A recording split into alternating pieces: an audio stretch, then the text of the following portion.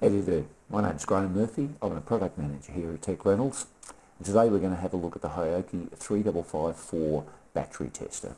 Right, in this instance we're going to test a full battery set here. I've got one battery on charge. Makes no difference whether they're being charged or in circuit, etc. What we're doing is measuring the internal impedance of the batteries. Now, when you measure the internal impedance, we've got to determine a failure level. Now, what we've done is the fact I've logged into the internet, I've looked up this particular battery type on the internet, and I found a document from Panasonic.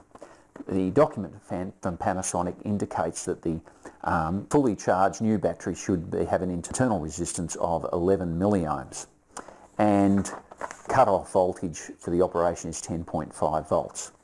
Now, looking at this 11 milliohm feature, we notice that in the manual of the 3554, when we look at that, it says here the fact that under conditions of battery wear, internal resistance rises to 1.5 to 2.2 times the initial value.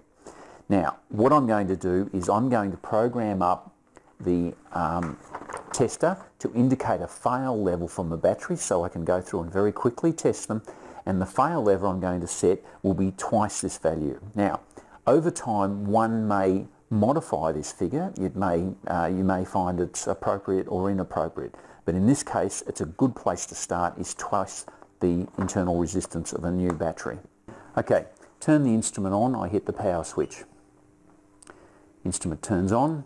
Now, if you want to just make an instantaneous reading, you've got to set the appropriate voltage range and the internal impedance range that you want to use. You have to hit those.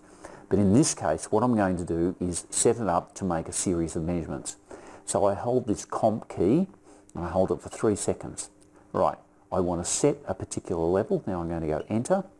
Now we've got to set the range, so we're looking for 22 milliohms, so a 30 milliohm range would be okay. Voltage, we want to set, we're measuring a 12 volt battery. If we're measuring a 6, we might set that to 6, but in this case the 60 volt range is adequate. I go enter because I'm happy with those. Now the pass limit in this case I'm going to set to 22 milliohms. I go enter. Now it has a warning limit. I'm going to set that to 20. And the voltage I'm going to set to 10.5 volts because that's if the batteries, one of these 12 volt batteries has got down to that level, it's had it. I go enter. Now it's all set up. Now what I've got it set to is hold memo is set on, and we'll just go through the test procedure now. We happen to have some readings from a thing we've done previously, so if I hit the read button we could scroll through and see those, but if we press the clear, we can clear all by going enter. That means we've removed all the previous measurements, right? There's no data in there. Now, so we've got the thing programmed up and ready to go. Now what we do is just simply put the probes on,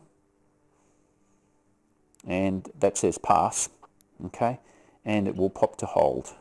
So I push the memo key, that's stored. Next one, pass. Oops, hang on a sec, I didn't hold it long enough. Pass goes automatically to hold, thank you. Hit the memo key. Next one. Oops, hang on, I didn't put that on properly. There we go, faulty. Memo key. Next one. Another faulty. Just hold memo key.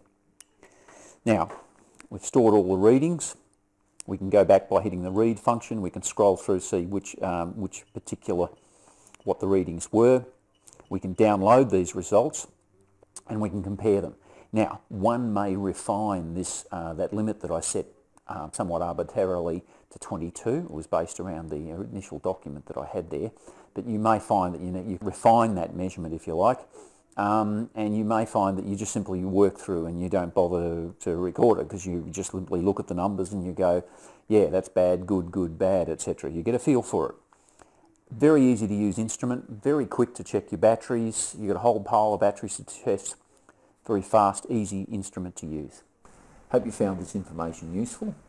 If you have any questions, please leave them in the comments field, And if you wish to, you could subscribe to our channel, and if you have a look in the description, there's a few other links there that might be useful to you. Thank you very much.